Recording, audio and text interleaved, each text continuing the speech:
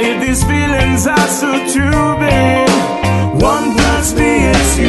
Take a ride, take a ride. Hey guys, it's Short Hat, and we are at Seabird Sanctuary near Reddington Beach. This is Aubrey. We went to high school and college together, and her husband Daniel. And yeah, we're just basking in the glory of the seabird. What are we learning here? What exactly does this sanctuary do, Aubrey? The sanctuary helps injured and lost seabirds recuperate if possible, or they just maintain them here if it's not possible to release them back to the wild. So, pretty cool place. It's free. You can leave a donation if you want to. And yeah, it's awesome. Sometimes you get pooped on, and which is cool too. It's fun and a different experience. So yeah. Come to the Seabird Sanctuary. Woohoo! Yay! Is that a bird call? Yeah, you should.